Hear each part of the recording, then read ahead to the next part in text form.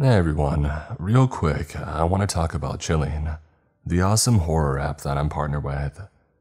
In case you haven't heard, every week I have new stories released over on Chilling.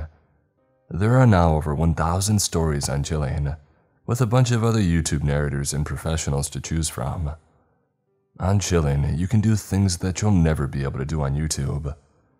Choose from over 1,000 individual stories that are sorted into curated playlists, or you can create your own. On Chilling, we give you so much flexibility to listen the way that you want. This includes a chilling, game-changing feature, our ambient menu. You can change the background sounds of the story at any time to fit your mood. Go from rain to a campfire with the press of a button. It's totally revolutionary. You need to try it. There have been a number of awesome updates to Chilling, such as the ability to download stories for offline listening, and the new social feature. You can now discuss your favorite stories with other users and friends. And we're just getting started. Not only are we adding hours of new content every week, but original video content is also in the works. Chilling is evolving into a must-have for all horror lovers. Please go start your free trial over on Chilling and check out my personal playlist there. And also, Chilling is doing a new giveaway for August. They'll be giving away a new Xbox. To enter, all you have to do is leave a review and submit the entry form, which will be linked down below in the description. Thanks again to Chilling for allowing me to be a part of this, and I hope you all enjoy checking it out.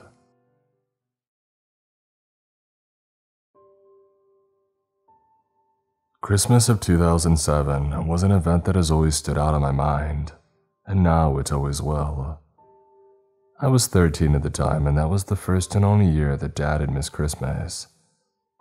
He worked as a long-haul truck driver, and we were used to him being gone for weeks or even occasional months at a time. He always made it a point to be home for our birthdays and Christmas, however, but that year was different. Mom was worried when he said that he had one final load to deliver before the holiday season. His plan was to make his delivery and then be home on the 23rd, just in time for Christmas. But Mother Nature had other ideas. As fate would have it, his route from our home in Minneapolis to Billings, Montana would take him right into the heart of a looming blizzard along I-94. The snow was falling in bunches at the time, and Dad said that he was debating whether or not to pull over for the night in hopes that it would clear up. He decided to try and just keep going, when the road made the decision for him. He was only about an hour away from Billings when his truck struck an unexpected patch of ice, causing him to lose control and slide off the road into the median. Thankfully, he wasn't injured, but his truck was wedged in nearly 2 feet of packed snow. It was around midnight when this had happened. He tried everything that he could think of to get the truck out of the snowdrift, but it was no use. Of course, his phone signal was non-existent as well, so he couldn't even call for assistance. The roads were virtually devoid of any travelers by that point as well. He radioed into a local emergency office, but was told the roads were too hazardous to travel at the moment. In the end, he could do nothing but wait. Meanwhile, Christmas came and went for us, and we didn't hear anything from Dad. Mom was a nervous wreck, although she tried to hide it, while me and my 2 sisters were just sad that he wasn't there with us. Thankfully, Dad finally called late on Christmas evening. He apologized profusely for not being with us, and promised that he would get home as soon as possible. We did just that 2 days later, and we were relieved to have him back. He returned with a bundle of late Christmas gifts, and all was well once more. But Dad was different though. He was quiet and appeared as though his mind was focused elsewhere. I didn't question him on it, but I could tell that something was troubling him. Life went on, and Dad never missed another Christmas after that. He in fact just began taking the entire month of December off to prevent anything like that ever happening again. I didn't know this at the time, but later he told me that he never drove down I-94 again.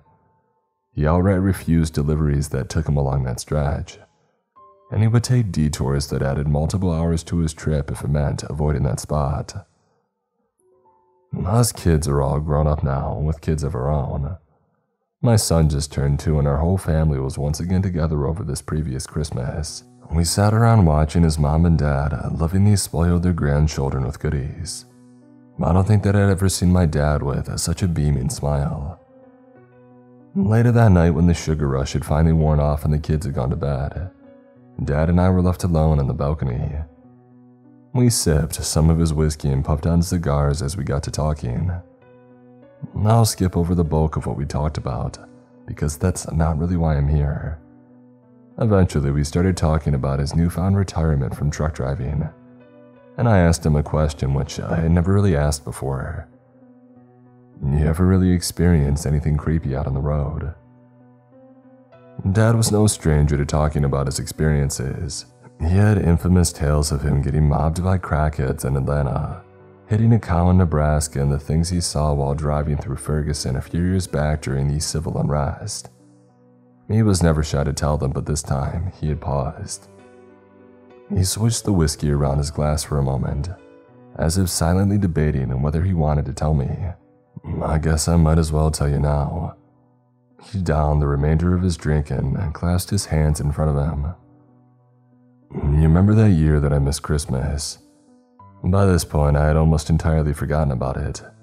But when he said that, a torrent of memories came spiraling back. Yeah, Mom was pissed, I replied. And Dad gave a hearty chuckle at that and nodded. Oh yeah, she never let me forget it. And that was that crazy blizzard, right, when your truck got stuck? Dad nodded. Yep, dang near flipped my rig that night. Ironically, the snowdrift probably saved my life just as much as it screwed me over. He then paused and broke eye contact as he contemplated his wording.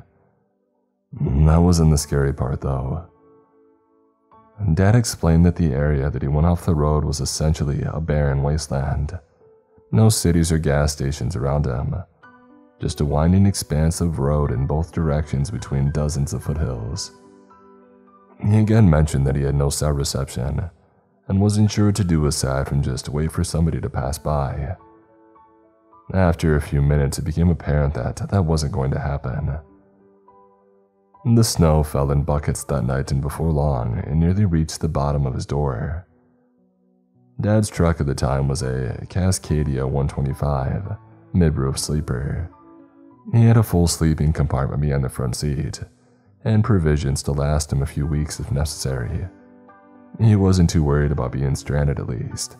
Well, not at first. After giving up on getting his phone to work, he crawled into the bunk area of the cab and popped a DVD in his portable TV. He figured that he may be stuck out there for at least the night, so he might as well just relax until help arrived. He made sure to insist that if he wanted to, he probably could have figured out a way to get his truck out if he really tried. But he was exhausted and decided to just get some sleep. He said that he drifted off not too long after, only to awake sometime later to complete darkness. The temperature had plummeted and he instinctually hugged his arms and felt the goosebumps lining his arms. He had left his truck idling before he fell asleep, but it wasn't running anymore. Confused, he crawled into the front seat to find the keys still in the ignition. He twisted the key and the engine soon rumbled back to life, but something was wrong. He said the noise of the engine morphed into a gurgling, clanging mess of metal and fluid that produced a god-awful cacophony. His dashboard lit up like a Christmas tree, displaying just about every single warning light the system had. As steam began to pour from the hood vents, and the distinct smell of boiling coolant filled the air. After letting it run for maybe 10 seconds, he shut it off in fear of doing permanent damage to it. He knew that something wasn't right with it, and he sighed as he contemplated going out into the cold night to see if he could figure out what it was. He bundled himself up tight and popped the hood. He said the night had this almost ethereal silence to it as he stepped out of the cab. His feet crunched in the snow, echoing like crashing thunder when compared to the pervasive silence.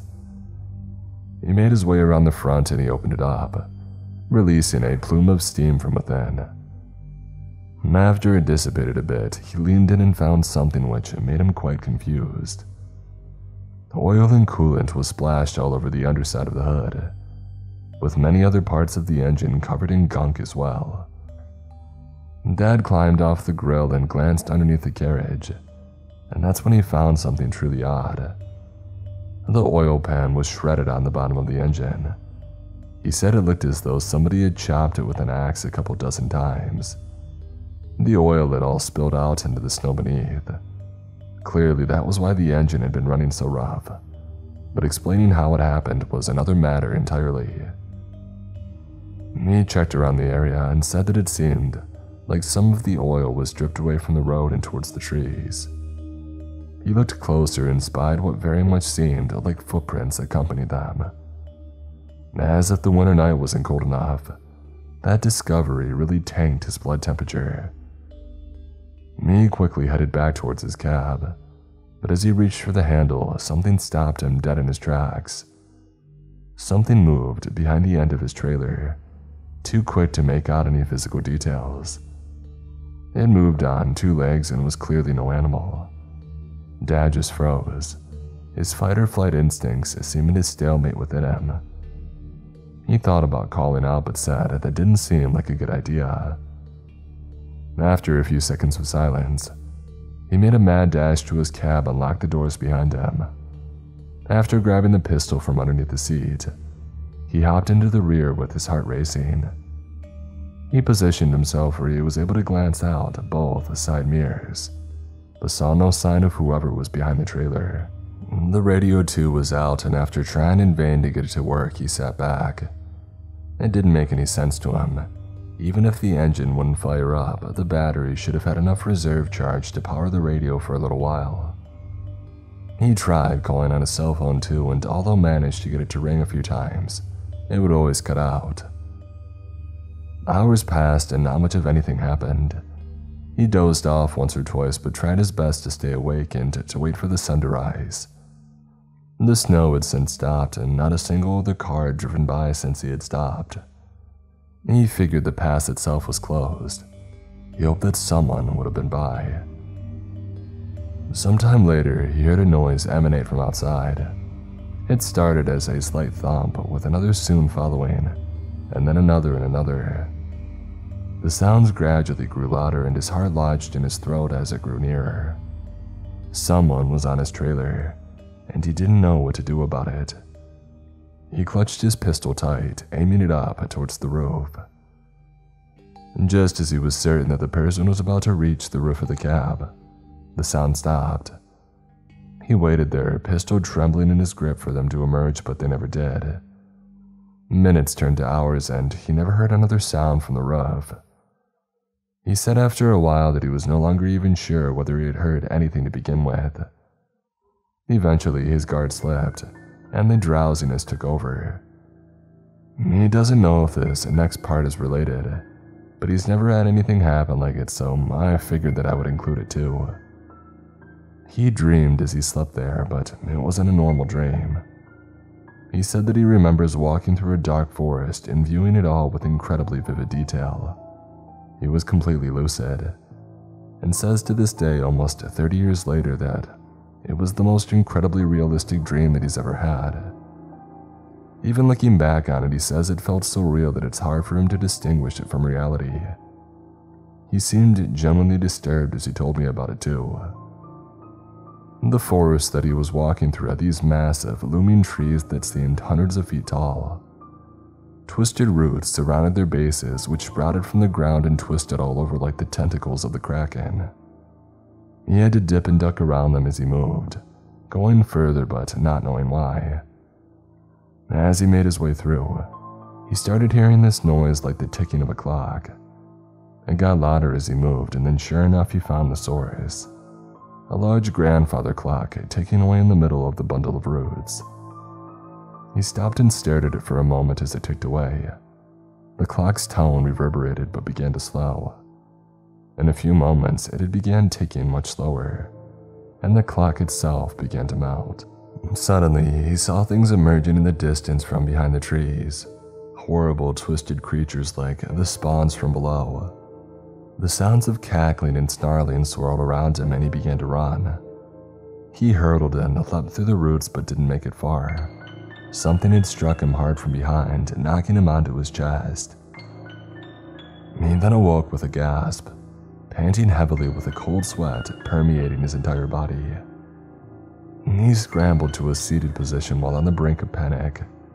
His heart was throbbing so fast and hard that it ached. He took a moment to compose himself, and the immense relief that overcame him was one of sheer relief, but it didn't last. Something moved at his window and his eyes shut up, and there he saw the face staring back at him. He froze, as stiff as a corpse and cold as a glacier. Time seemed to stand still then, but finally he found the strength to raise his pistol. He fired without really even thinking. A loud bang reverberated in, and the muzzle flare momentarily disoriented him. He looked up to see a bullet hole in the window, and no sign of the face. After waiting there a few minutes, he ventured to the driver's seat and peered out, but there was nothing there.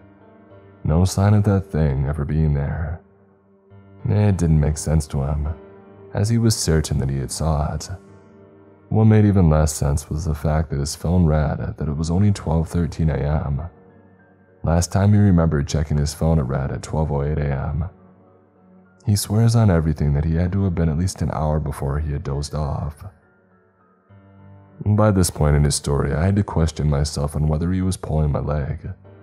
My father's a bit of a prankster for sure, but he's never weaved an elaborate story like this before.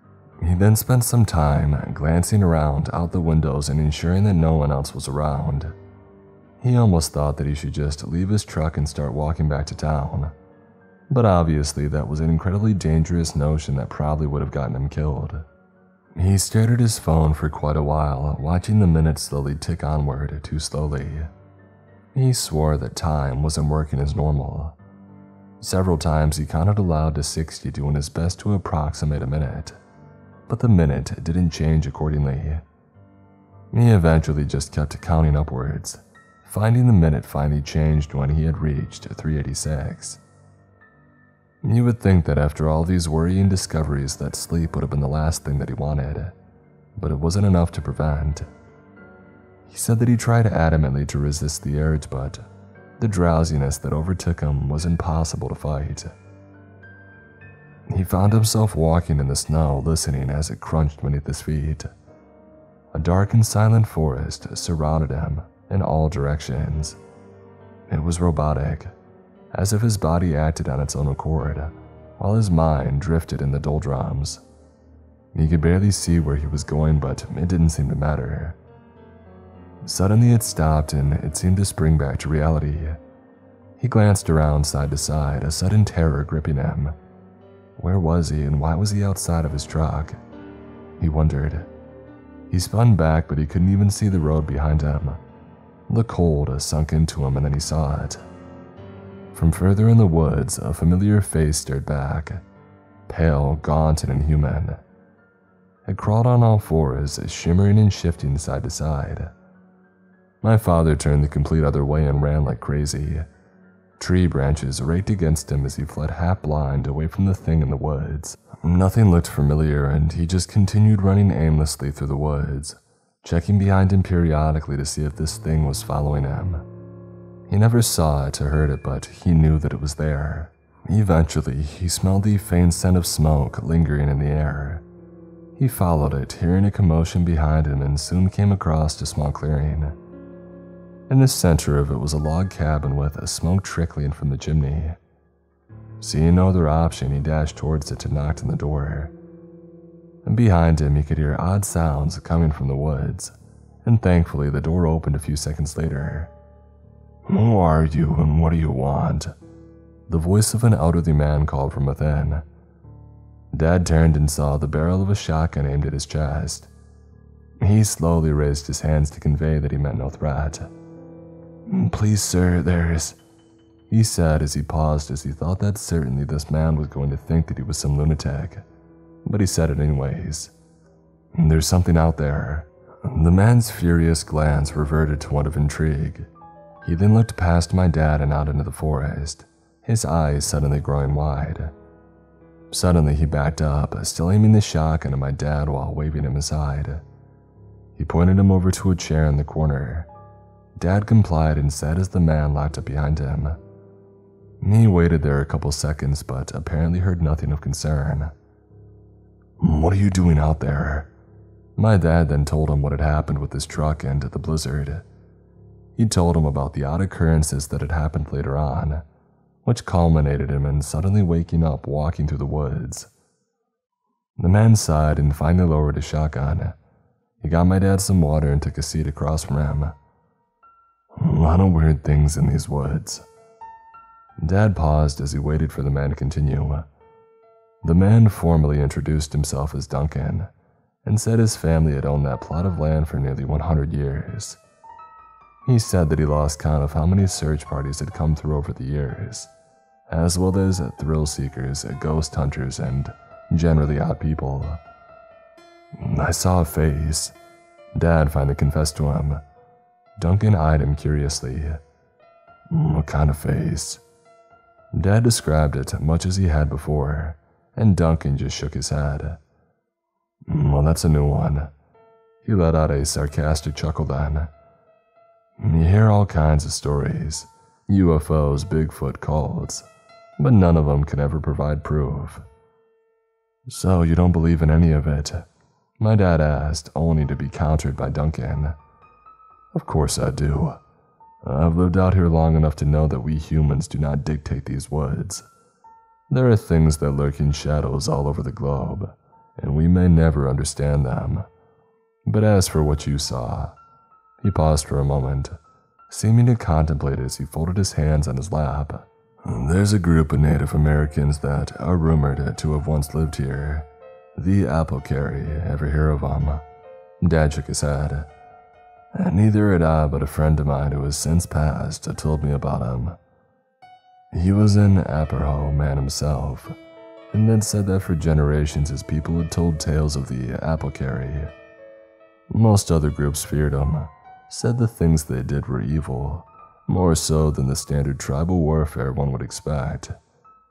And people say they held these rituals and experiments, and were rumored that their cruelty was matched only by their intellects. Some people say that they weren't even human, but that's neither here nor there." Duncan trailed off once more, taking a sip of tea from his side table. "One of the rumors that many people attribute to the Apocary is that of the wrong ones. A lot of names for them really, not rights, liars and uncannies. Things that look human but ain't, and some look less human than others. Long faces, wide mouths, huge eyes, a lot of variations. Some say they can affect time and space itself, and others blame them for a lot of weird disappearances." He paused and took another sip and then chuckled. "I can't speak to the validity of all that firsthand, but things for certain. There are a lot of weird disappearances, and no one seems to have an answer for them." The air from the room seemed to deflate from his torso, and Dad eyed the curious man. He had clearly seen a lot over his time, but Dad didn't know how much of his tales to believe. He still doesn't. "If all these things are happening, then why do you live out here?" Dad finally asked. Duncan reclined in the seat and thought. Dad expected an answer related to his inherited property, but the reality was a bit different. He did in fact mention his ancestral home being a part of it, but he had more to say. "If I was 20 years younger, maybe I would leave, but I don't think it would matter. There ain't a place on earth you could run to if they wanted to get ya." Dad said a shiver descended his spine then, and Duncan didn't seem boastful or wild as he spoke, but more as though his realization was just a foregone conclusion. Thankfully, Duncan allowed my dad to stay the night, and in the morning the two of them made their way back to the road. Luckily, Duncan had a big Dodge diesel that was able to plow through the snow with relative ease. They soon reached my dad's abandoned rig, finding it in even worse state than he had last seen it the previous night. Multiple tires were slashed, windows were broken, and the engine was absolutely shredded from the bottom. After looking around though, we found nothing had actually been stolen.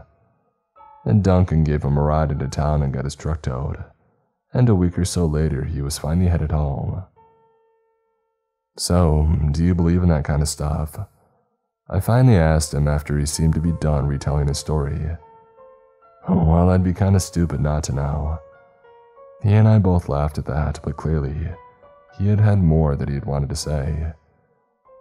It was a really weird experience for sure, but I've always thought that maybe I misremembered it or subconsciously exaggerated it in my mind. Something about it though was just so haunting. Like I saw something that night that I really wasn't supposed to see, and never want to see again. He just sat there for a moment in silence, and I figured it best to not ask him any more questions. He eventually told me that between the time of him crashing his truck to when he finally made it into town with Duncan, that 3 entire days had passed. He still doesn't know how to account for that, and apparently Duncan didn't either. There's a lot of unanswered questions to this that he may never get the answer to now. He kept in touch with Duncan over the years, but unfortunately, he passed away back in 2019. I love my dad, and it's disconcerting seeing him that way, confused and terrified. I cannot completely attest to the validity of his story, but I believe him. For many who read this, I'm sure it'll just amount to words on a paper or maybe a fictitious story that entertain you for a few minutes. But to me, it's a horrific possibility at the very least. If anybody has experiences like this or theories, then feel free to share them. Whatever the case, you won't catch me anywhere near I-94 in Billings anytime soon.